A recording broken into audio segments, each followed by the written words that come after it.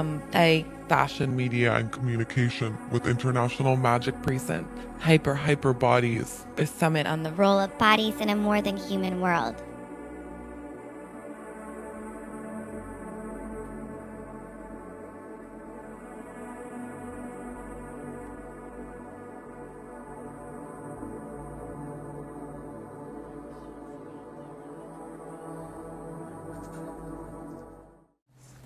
So I guess, like, first of all, has anyone got any questions or any things that they possibly want to clarify, or any kind of feedback in relation to the two talks?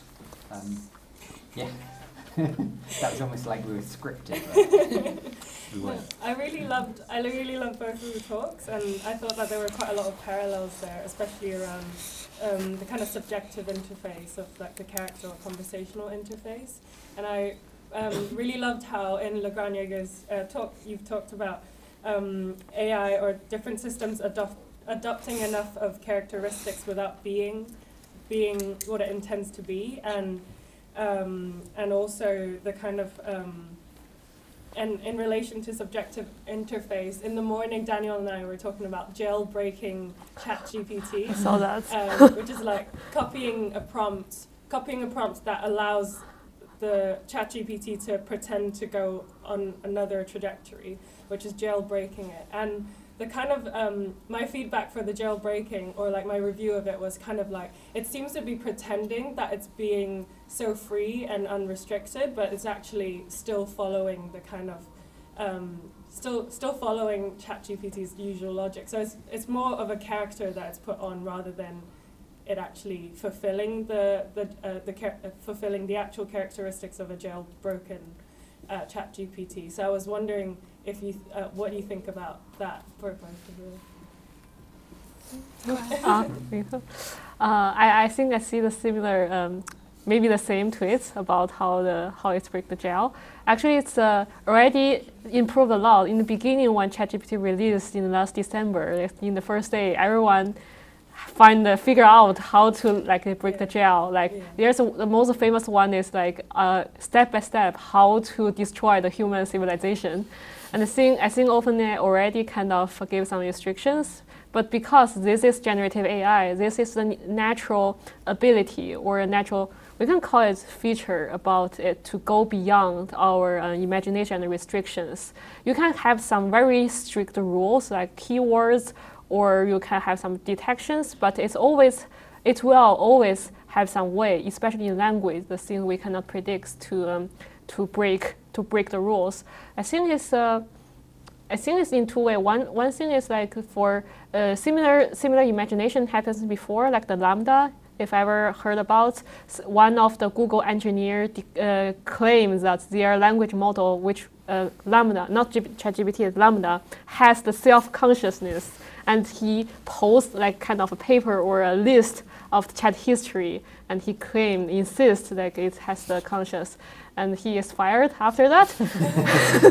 but I think it's everything we've seen technically is just our imagination, or it's a kind of a mirror of reflection, our interpretation, because they're just the language model, to be honest. But the thing is good for us, especially as the creators, to have our own imagination definition about what it means. So I always like to see this kind of story, how it break the jail. Even create after breaking the jail, what it will do. I think it's leave us for some space to imagine and to create. Yeah, I agree with that. The metaphor of the mirror, I think, is really accurate.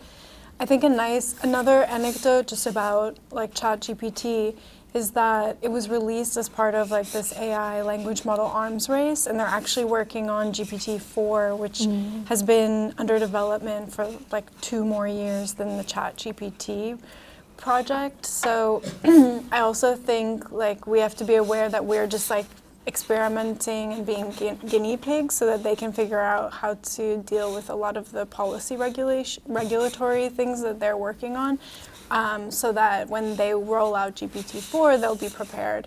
So this is also like a social experiment as much as we're experimenting with the tool itself. I love the concept of jailbreaking as a word, because it seems like there's a lot of tension with like restrictions of like tech companies and stuff like that. And I think the way we think about, I'll probably say that another time if anyone has any questions. No, I was just really interested in what you think about the kind of rule breaking as a practice of like a designer and artist, and how you work with these kind of systems. I think because I'm always working with dialogue system, so I always face the problem. It's always an argument or controversial in the field, especially in game development, because the authorities will be kind of it will influence or even hurt the authority of the developer or artist. But I think it depends on, do you want to use this kind of glitch or jailbreaking as a feature or a topic to discuss? If not, then it was just a solve with how the system, if you use the conversational system, if somebody try to break it or try to mislead it, do you want these things to happen? Or if it happens, do you think your work is not working anymore? I think it's just a leave for developers or leave for creators to think about. It depends. Yeah. I think it's quite relevant to what you see as in coherent worlds as well. It's about the given rules and what happens when like there's a bit of like seamlessness to it, but also some kind of room for. Yeah, sometimes actually this is interesting, like, because sometimes when my AI is not performing, sometimes it's because, for example, I don't have money in OpenAI, or their server broken, or one of the API not working. I always just kind of make up a story. Her like wonder the chatbot said, okay, her detector has some problem. We are solving that. Or her airplane is just broke. It was just broken. We are trying to solve that. Please wait. So we are using this kind of tiny stories or explanations to let people. I don't want to easily to explain everything behind it. To keep some space of imagination. It depends, I think. What can I add to that? Do you have something, Yiman? Oh, wait. Can you hear me now? Yeah. Yeah, maybe it was also more for the first question. I mean, I think it's related, but I think for the work you saw that was with Theresa May and Boris Johnson, we used a version of GPT, which was GPT-2.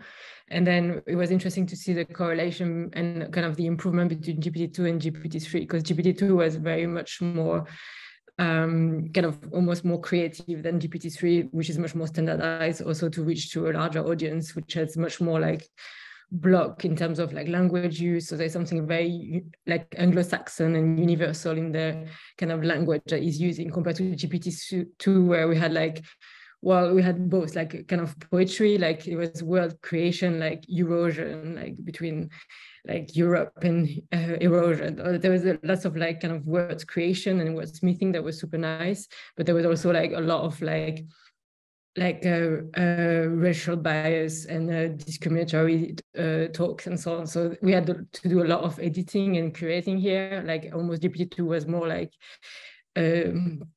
breaking the rule than we could even imagine. So yeah, that's just this correlation also between like who can access the tool versus and when it can become a large public tool, then there's also a lot of like homogenization and smoothing of how its ability to create, at least.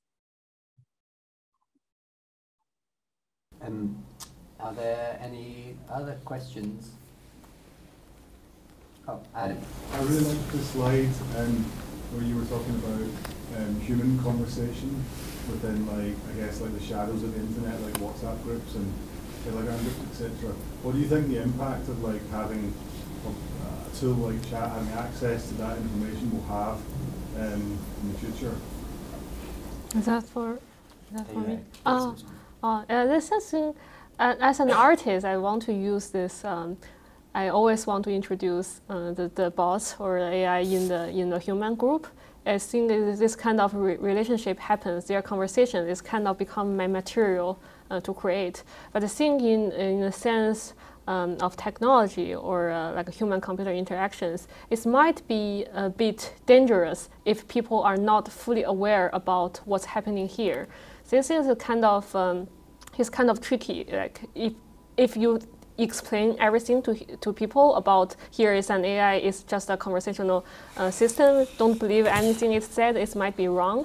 It will be different from you said, okay, here is a person or here is a characters with a story. I think there's a space about how clear a developer want to be about the AI agent they bring. But I think I'm still trying to figure out what will happen here. But I think for now, at least, I'm kind of glad that the language model haven't reached everything inside human society. Leave some space to discuss. Yeah, actually, I was curious about that too, because you were saying the large language model, high-quality data is almost finished, and these models don't have access to like personal relationship building. Mm-hmm. But won't Google develop tools based on like email exchanges and Facebook based on WhatsApp exchanges, like on a metadata level? Or I'm genuinely curious. Okay, yeah, I'm still trying to figure out, but you can think like email is different from close group. Yeah. You don't always like send emails. At least I don't send emails to my parents. I send out to my parents in WhatsApp, not in WeChat or in the messaging software. And this one currently doesn't allow the access from external, because they declare, at least they need to clarify everything you have inside the conversation is private. Yeah. They don't have access for you for the training for now, but I don't know what will happen in the future. I think this kind of conflicts already happens like in ArtStation. I've ever seen recently there are some artists declare like don't use my art to train the AI, but that's also different because that's public information. Yeah.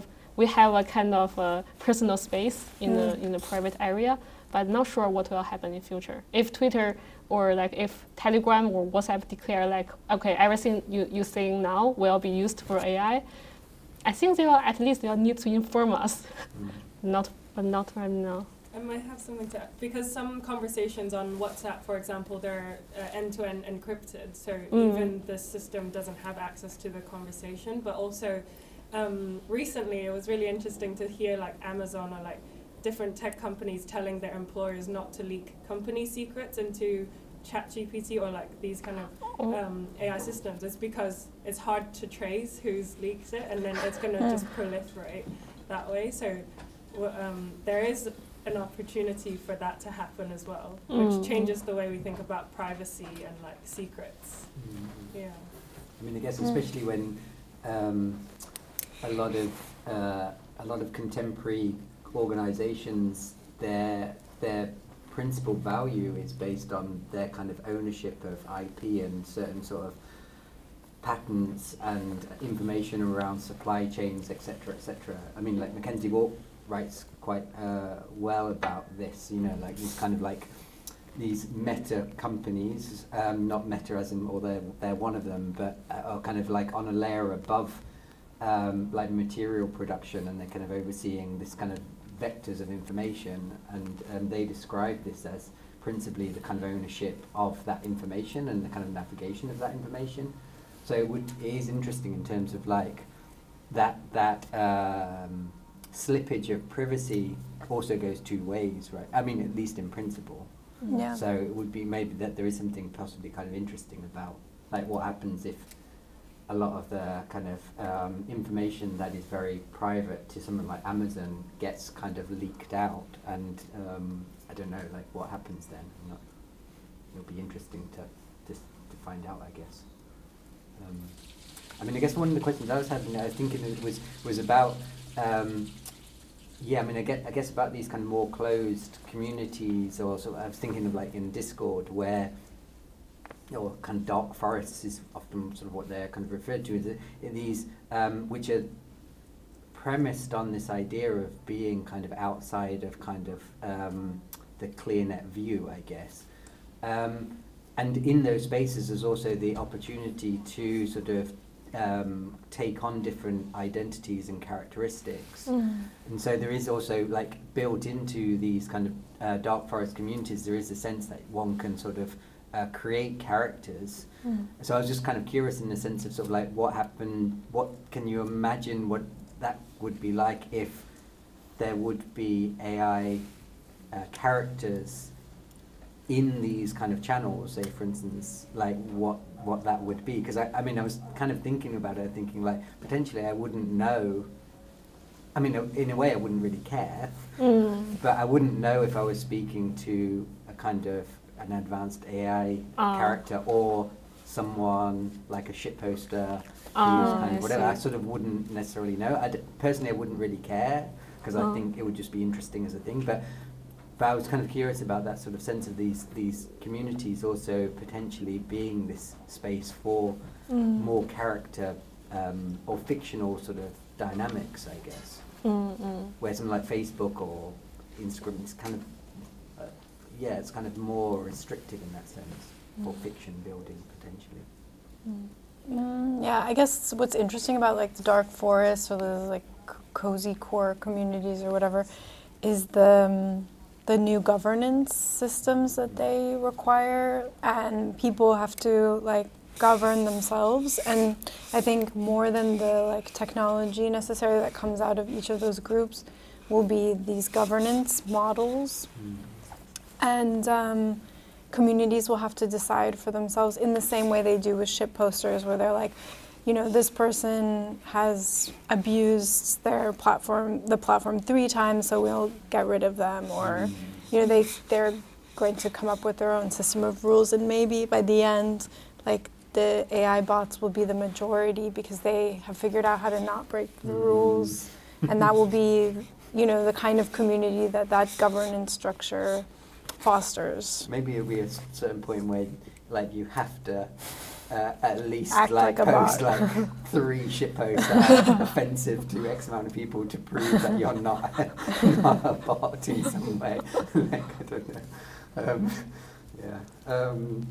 Yeah, I mean, I guess the kind of other question that I had was really to do with this idea of like fiction and I guess like prediction. And it was interesting, like yesterday, a number of the speakers also sort of talked about AI as this kind of its potential ability to kind of predict the future, or at least kind of the projections of it being able to kind of predict the future. And I was just kind of curious in terms of this relationship between kind of fiction and prediction, because it seems like in both your talks, you were sort of both sort of like touching on these 2 subjects, which seem incredibly close to each other, although on the surface they seem almost like polar opposite. So I was just kind of curious in terms of how that dual dynamic, fiction and prediction, sort of work in your work and your relationships with these AI systems. I think it's very tricky because actually the current language model, if I didn't understand it wrong, is based on the transformers, which means it's actually a prediction model. Like it predicts the next term of what you mentioned before. So it's literally, in fact, always prediction about what should it say next, at least what it say next. But I think for fiction side, I'm not very professional in literature, but I think it's still, for me, it's subjective. For example, the engineer in Google, he believed Lambda has the self-consciousness. It's kind of subjective view about is this real, have conscious or not. So I think this leaves space for us to, each people will have different view. I think this thing is, for example, now you know AI is not super good at drawing images, and some people are like, now some artists are using the AI model to tweaking their image. Like they render a 3D, which is already super good, and they use the AI to add a filter or to put more details, and they release the image. People said, okay, what a good work. And many people think they are fraud when they realize it's by AI, and they suddenly change their views at what a shit artwork. But I think this is totally subjective when they think it's by AI or by human. So I think it's very depends on who are viewing it. And I think it's I cannot control or predict how the public or people think about should they believe or they won't believe in what AI said or AI created. It's leave for publics to interpret. I don't know. Gima, do you want to say something to that? Sure. Yeah, I think to go back to the prediction and the fiction idea, I think something that we're looking a lot at is like the process of the prediction, how the prediction is built, like from the very starting from the database to the model to the output. But we're also looking at like kind of the recursive effect of this prediction on the real. And that's maybe what we could call fiction, is like how it fiction the present or fiction the real, like through this prediction, and how it becomes like a version of reality that becomes our real. So we're interested in how like that impacts like the present. And yeah, we call it fiction, but that's just another term for maybe reality. And I think like with all of the works, they've also been a way for us to learn about the models themselves by having to like work with the developers to build them from scratch. So we have used like GPT-2 and stuff in the past, but for us, it's like a learning process, and through it we learn how fragile they are and how depending on what parameters you give it, there are so many possible predictions. And for us, that's where the idea of fiction started to come from, because it was very much like, well, with these parameters, this prediction happens, with these parameters, that prediction happens. So you have to learn to use them as a tool and not imagine them as like an oracle. And that's where I think language becomes really important, because for a long time in the art world, we were using this kind of like machine hallucination and machine oracles and things like that. But it's a very imprecise language that does a real disservice to the way that art can like open up a system for an audience and for the practitioners. I was really interested in that case study of like people not believing in the artist's skill because a tool was used, and I think that's the public's interpretation of AI is also a matter of PR. And I think what you mentioned about things being partially engineered, like virtuality being partially engineered, is exactly the case for like the public's perception of like interpretation of AI as a tool as well. So I was wondering what you think about that.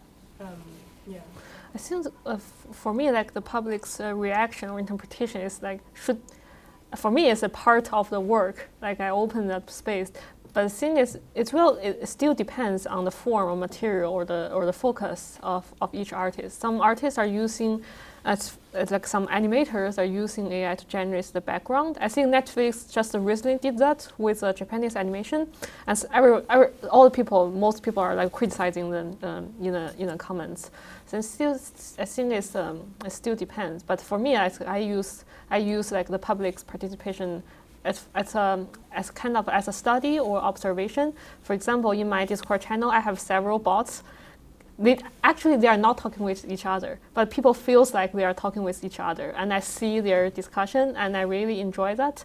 But I think it's also because, like, for me, as the developer, I put some lines about these are developed by me, they are AI. Don't believe everything it said. I think it so depends on how people will make that. For example, there's one famous case of GPT-3 that a developer made a philosopher AI, and it's replying to all the Reddit posts about the philosophy discussion. And only after a week, people realize it's a robot, and it's banned because that Reddit blog doesn't allow chatbots. But for me, I cannot do that because I'm a PhD student. It cannot pass the ethical application. But I think in this way, this clarity, this hallucination is it's part of the idea of that developer. So I think how you control, how you tweak the public's expectation is also part of the artist who want to collaborating with AI. It's a material. Does anyone have any questions? I was thinking, I mean, I guess it kind of touched on that. I guess I was wondering, like, how your engagement with these AI systems models, how it has changed how you think and how you work with them as you have worked with them. So like, has it kind of, through working with them, has it changed significantly like how you think about them, and then potentially like how you would work with them, or how potentially they will be used by creative practitioners in the current and near future?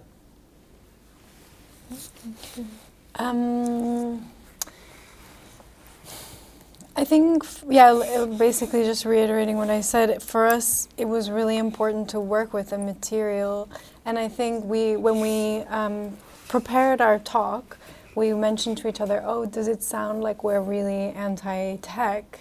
Maybe, because, you know, those particular works were more critique, but I would say that like we're just curious, we come at it with curiosity, and we understand that there's technical aspects, social aspects, and political aspects, and maybe you have to play all of these three slightly differently. So, like, in terms of my own, maybe Gimai can also speak to it, my own like position on it is that this technology feels very inevitable, but there are certain social boundaries or guardrails that we can create. Like, I personally think that the UK government should be investing in producing publicly owned data sets. That this should be like a priority of the cultural sector, to be working on publicly owned data sets. And they should be competing with places like OpenAI. That would be one way that like the citizenry could be as involved as we were able to be in thinking of what kind of interface, what kind of data cleaning, like to be part of each step, I guess. Yeah.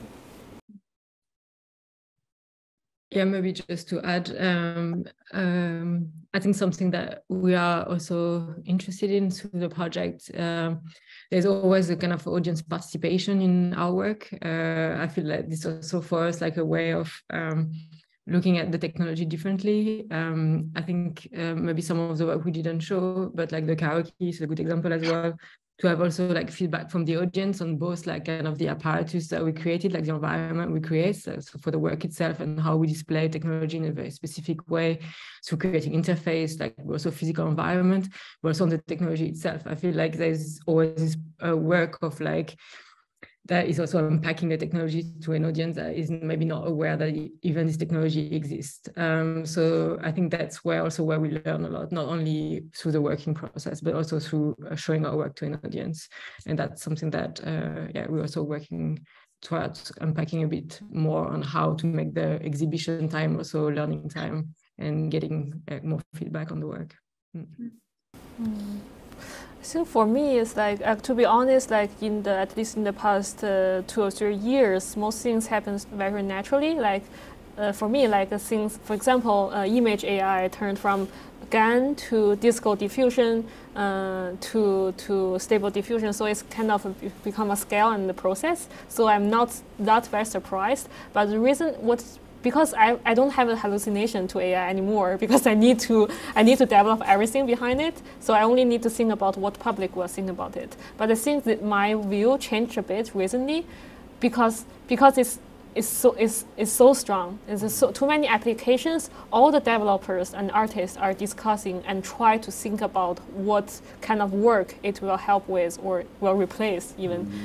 So recently, just in the recent few months, when I started working on anything, even when I was working on the slides today, I'm thinking about which part of the things I'm working on can be automatic, can be not be replaced but be refined by the AI system. I think it's kind of now the technology has forced me to imagine how the future will be like. It's because it feels like all the things I type down might be generated by AI in future. But I'm always asking myself, I don't have the answer for now, but I'm asking, is that good, or do I like it, or should I let it happen? So in this way, which parts of my creation is valuable, which part is not? So I think it's forced us to think about what will happen in the future. It's like, there's a movie called Arrival. The original fiction is by Ted Chiang. So it's about an alien teaching a language to a researcher, and the researcher, by this alien language, suddenly have the ability to see the future. I think for me, like the current AI technology has forced me to think about the future. Make me far nervous, but I think I have to face it. Otherwise it will become worse. And it gets just off the back of that, I was wondering, because you mentioned this notion of, like, rather than as a prompt engineer, like a story engineer. I was just wondering, like, from both of you, like, what do you think, and this is a kind of slightly speculative question here, but like, what kinds of, like, creative roles do you imagine emerging through the integration and co-creations with these models and systems? Can you sort of speculate on what possible sort of new roles will emerge? I know that's a tricky to putting you on the spot. I sometimes mention I'm a kind of a babysitter for the AIs.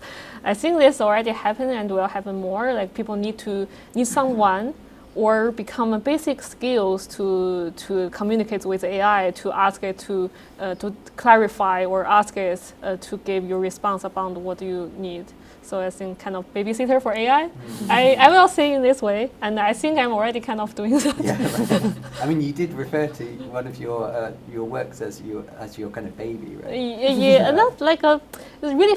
I don't know. It's very weird. Like, some people call it like because, for example, in an exhibition, I was out in like speaking on phone, and my friend sent a message, "Your daughter is broken," because the chatbot is not responding. I don't know. It's weird. It's also upon like definition of myself. Should I call her a daughter or not? It depends on the artist.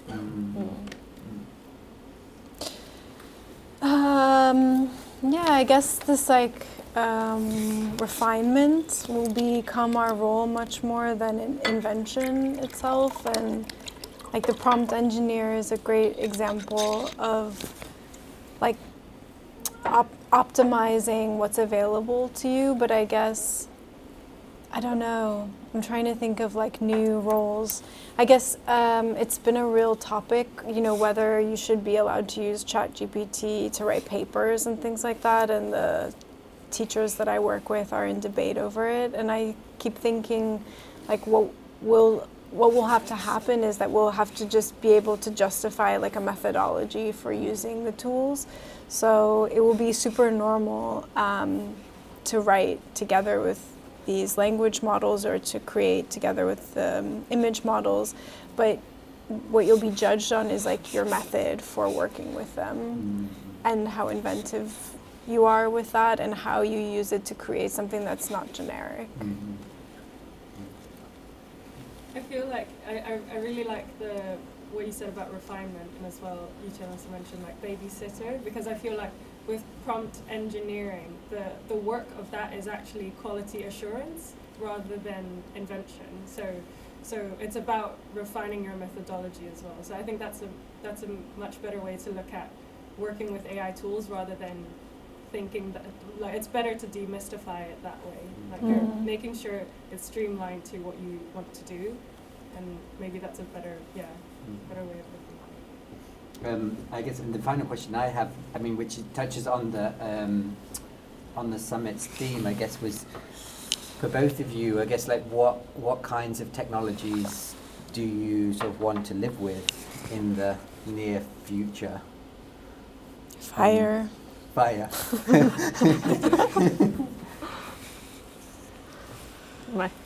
To be honest, my first idea, I want to live with Pokemons. Sorry. It's not what kind of technology, because we are, for me, I'm learning that, so I think everything happens naturally. But I'm thinking about, like, I really hope, I think this will already happen. Actually, there's some kind of a walls or like edge of different companies. Like, you cannot link your Chrome account to Edge, so you need to have a Microsoft account to apply for the Microsoft doing. I hope in future this kind of boundaries can disappear. I think because, for example, I think last year there's people discussing metaverse, but I think the most significant blocks or challenges is different big companies that don't allow the information to transform with each other. So I think in future, maybe I hope the decentralized or this boundless, borderless technology can really benefit for us. It's not a very future. Not near I thought future. you were going to say, like, your hope was that we wouldn't have to use Microsoft. Everyone was like, yes. I mean, yeah, that is Hope so, fully on hope board with that. I think we're going to be using it a lot more now Yeah, with I Bing. know. I think the kind of reality will be kind of absolute opposite. But,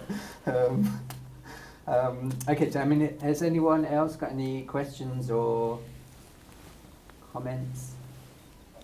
If not, I would like to thank our guest speakers here for a great session.